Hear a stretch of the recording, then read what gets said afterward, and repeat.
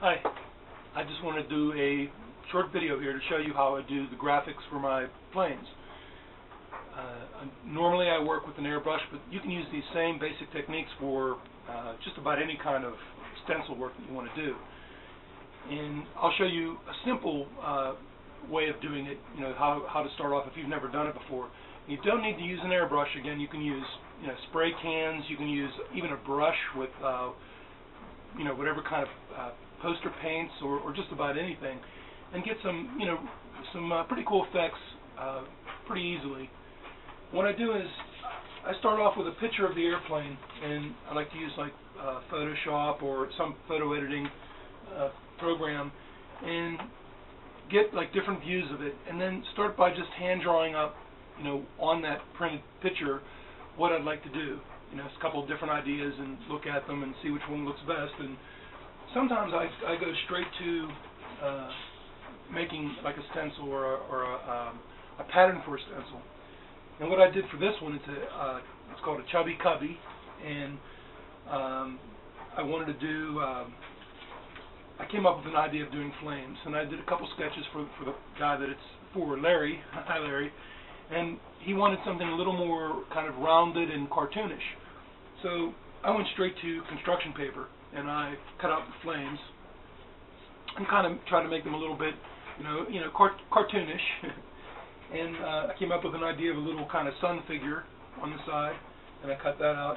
Then I scanned them, and from there I can change the shape and the size, squish them down, make them longer, the proportions. And I print those up and match the dimensions of the plane. And from there I like to go straight to a stencil if I can.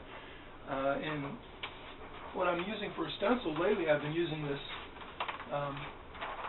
this is tint for windows, for cars or houses or whatever. And where I work, we tint windows, so there are always like pieces on the floor or in the garbage, pretty large scraps. So if I see a nice big one, I'll grab it, and the lighter tint actually works better for this. Sometimes I do, talking about getting started, sometimes I'll do just a little sketch and then scan that. And after I scanned it and looked at it, I made it the size that would fit on paper. I thought it needed to be a little more narrow, so I squished it up a little bit, and then from that I got this, and I got actually a couple different sizes, because I'm not sure exactly what size Larry wants for his plane, or even if he wants to use it at all. So I just made take my drawing, and I'll do the lightning bolts here, and put the tint down over, and I use razor blades, one-sided razor blades. I get these at Auto Parts store. A whole box of them is about $4 for 100. They go dull fairly fast, but I guess I'm just used to using them. And I'll show you just quickly a couple things you can do. If this was if you like, you could just cut straight through the tint onto the paper. An option is to use I always have one in my pocket. Yep. Is to use a Sharpie and trace over it. And then you can do a bunch at one time and have them all on one page if you like. An advantage to tracing it out with the marker first is that you can refine your drawing a little bit from that point. If you decided that maybe you think it might look a little better if this was a little thinner, thicker, whatever, you can draw it out. And that way, too, you don't cut your original paper. I'm going to go ahead and cut some of these out here so you get an idea. And, if you like, you can tape this down. If you've never done it before, you might want to secure the paper.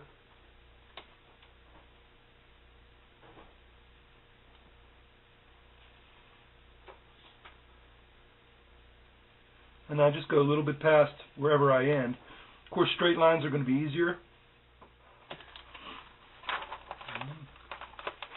And you just pop it out, and you have your stencil. And save the piece that you cut out, because that can be used as a shield. There are a couple of advantages of using a thin film like this, and disadvantages too. An advantage is that you can take your you're drawing or whatever, and you can change it around and move it and add things to it before you cut them out further and kind of edit as you go. The other advantage is that you can see underneath the first time you paint with it, if it's a one-shot deal anyway, you can see underneath so you can line it up on whatever's underneath so it looks the way you want it to look. Because you're probably going to be using several different stencils, not just one. You're layering them. Now, a disadvantage would be that it's a little thin and it's going to blow around a little bit. If you have too much pressure with your airbrush or with your paint gun, it's going to blow around. You have to use different techniques to hold it down.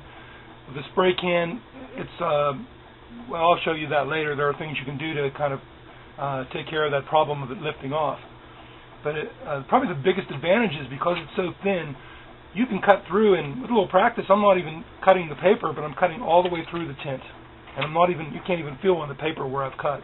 So not only do I have the original to hold on to, but I have a very accurate stencil, because I can do really round shapes where if I try to cut that out correctly on the paper, it would be all choppy and have little hairs of paper sticking out and wouldn't be nearly as accurate.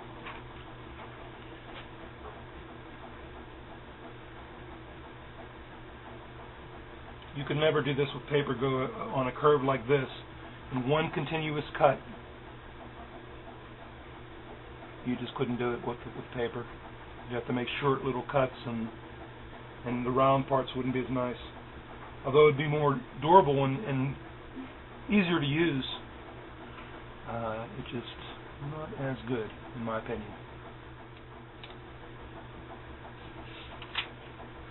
It's pretty accurate to the original line.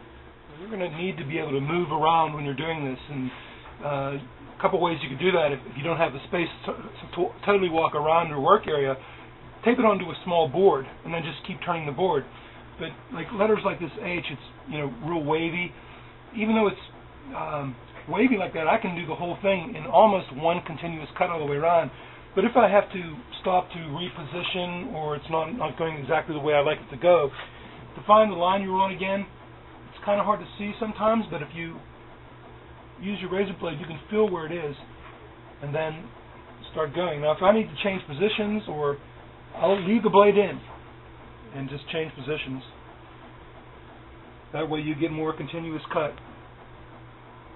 If you're doing a cutout of a shape, or like a letter, for example, the center of this B, rather than trying to do a cutout like a stencil type letter, it looks a lot better if you just would paint the entire B, including a little circle, and then have a separate stencil for the center to do the background color over top of the letter. That way you get a more of a airbrush look instead of a stencil book. Now, if you're doing really small lettering, like these letters here are only about an inch high at the most, and say, for an example, and this could be on a larger letter too, or shape, you make a mistake. My paper moved a little bit, I cut it, it was a little bit off. You don't have to start over. The easiest way to fix it is just to, pretty simple, take a small piece of masking tape, tape the mistake back in place. Hopefully you didn't go all the way to cut it all the way off, but if you did, you can still fix it the same way. This is my stencil for the center of the B's, and since they're repeated twice in the word, and the stencil is going to be used more than once on the plane, I just put them both together, and that way you can do two